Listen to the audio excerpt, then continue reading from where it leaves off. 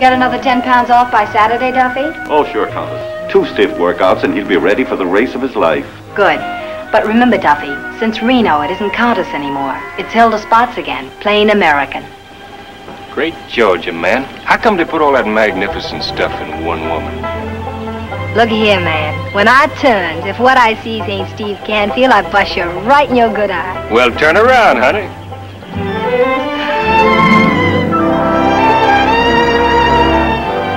I enjoyed that. Half love and half mint julep. I should have known you were here when I saw Faithful. That's me, Miss Spots. Nice looking critter you got here. Johnny Rappin? Mm-hmm. I think he's the best looking male animal in town, next to you. That buys you a dinner tonight, beautiful. Only take off those pants and put on a dress that can throw a few curves at me. I think you're pretty, too. Steve, what about the Sonoma handicap tomorrow? Looks like a setup for my grader. What about your horse, Mr. McGillicuddy? That's a pretty tough assignment for an ordinary plater. You'd tell me if you thought he could win, wouldn't you, Steve? For old time's sake? Would a man hold out on the only woman he ever loved? Remind me to bet $100 on McGillicuddy tomorrow.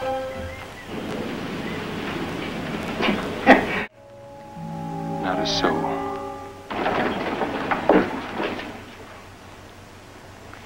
Steve, darling. Miss Spots, Dr. Waters. Hello, Doctor. I just wanted to say, sweet man, if I'm not in my room when you call, I'll be in the bar. Goodbye, Doctor.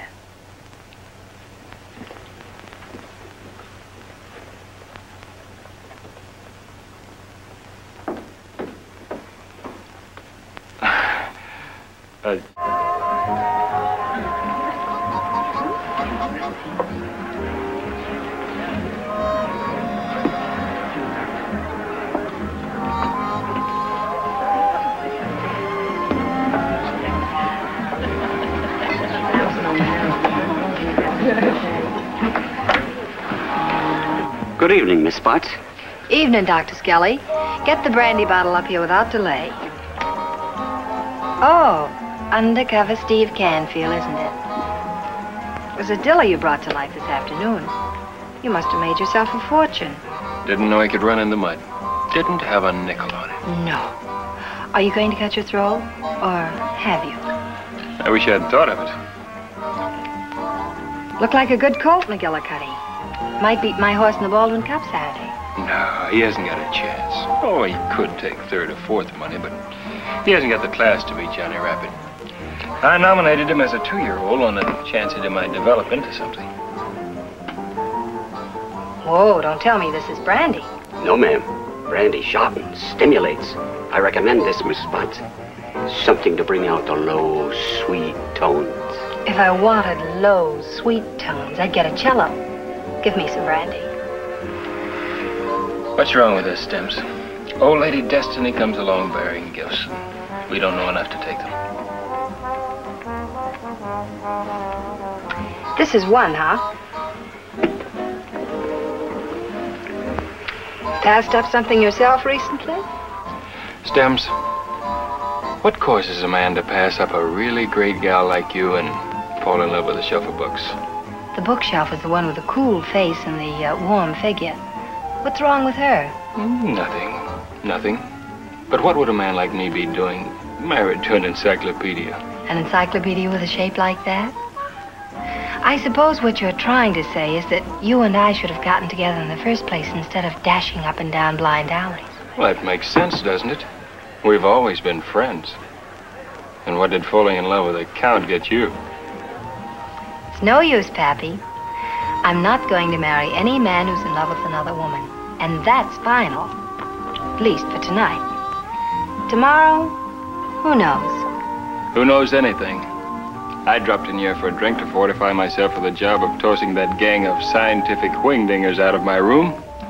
And now what? You've had a drink and softened up. Can't make war on old men and women, can I?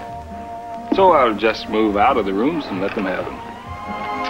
Going up? I think I'll stay for one more. Drop by my room after you've made your exit. It's 416. I'll be there.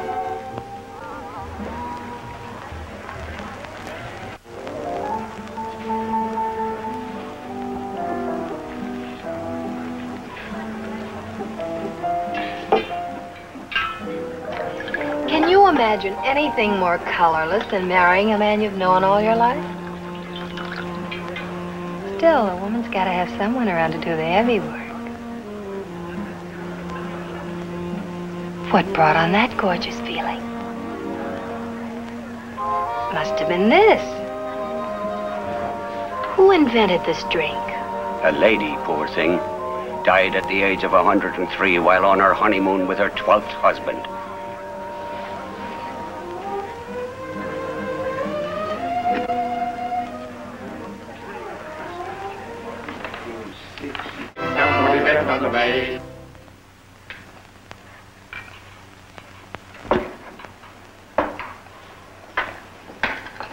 Now, if we've covered everything else, shouldn't we be getting back to proposition number 1? Which proposition is that? Remember? The one about we were clocks not to have married in the first place. Now, look, Stamps. All I said was perhaps we should have gotten married. Perhaps. Understand? Also, this is a second place. I know. And you didn't say positively. But after selling me the idea, changed your mind. Well, You saw that little professor gal again, huh? What's she a professor of? Biology? You know, you fell for the idea because it sounded comfortable. Not because it's something you really wanted. Could be. But how do you know you haven't aroused something in me that's long been asleep? Where's that effect? Stamps. Look at me, Steve. Beat it, Scally. Am I a woman or not? Isn't it possible that I might want the comfort of a man's arms? Yours? I said beat it, Scally. So I'm still in love with the Count. You're in love with someone, too. But if we can't have them, what? Are we going staggering through life all by ourselves like a couple of clucks? For the love of... What is it, Scally? Or just wanted to say, ma'am, number 1, after coffee. Number 2, late conversation. Number 3, nightcap. In the event of hiccups, 1 teaspoonful and hold the breath. To clear the head, inhale deeply. I adore you, Scally. Good night. Though we can't have exactly what we want, there's still something for us. Companionship and, Good books. Now look here, Steve Canfield. You started this whole thing, and it makes good common sense. It appeals to me. And look, we have the advantage of knowing each other. We like the same things. We'd be good pals. We could race our horses together. Hey, how about that? We could race Johnny Rapid and your horse McGillicuddy as an entry. The Spots Canfield entry. Can't lose. And Saturday night, we get married. Some fun, huh? Now look, Stamps. I know it sounds like great stuff. But don't you think we should give it a little more thought? Oh, stop tiptoeing around. There was nothing conservative about you when we were kids. And besides, I don't ask men to marry me every day. What do you mean turning me down? Look out, Stamps. I won't look out. I'm plenty mad. Cut it out, Stamps. Say please, baby. Please. Please, baby. Baby. What? Wah-wah. An old Indian love call. We were just going to build a campfire and toast some marshmallows. Do join us, Doctor. I hate marshmallows. Baby,